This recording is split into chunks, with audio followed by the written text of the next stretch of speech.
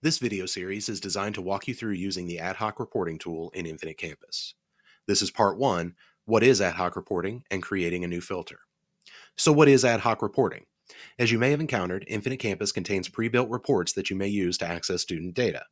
The designers realized early on that these reports would not cover every need, so they included the Ad Hoc reporting tool. Ad Hoc reporting allows you to create a custom report or filter, allowing you to pull exactly the student data you need at any given time.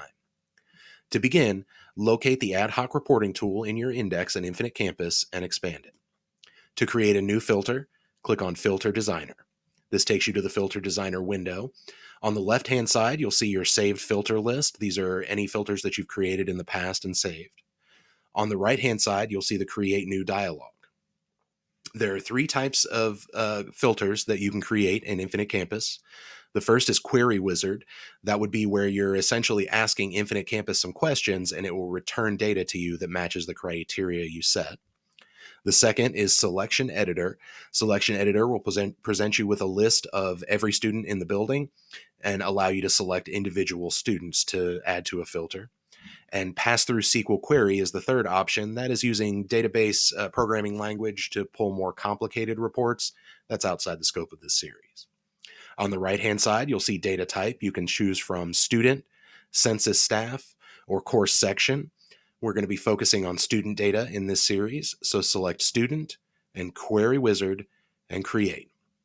The first step in creating your query is to give it a name. I'm just going to name mine Student List. You can name it whatever you want. Make sure that it's descriptive so that you can find it later. If this is a report that you're going to be publishing to other people, you can include a short or a long description to describe exactly how the report works. I usually don't bother with that.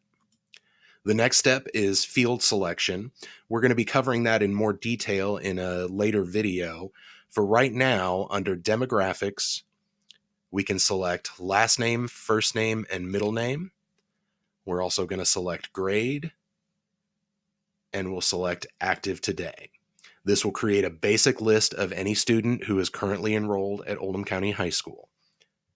As I said, we're going to be covering the field selection in much more detail in the next video, but for right now, this will create a basic list that you can use for ad hoc reporting.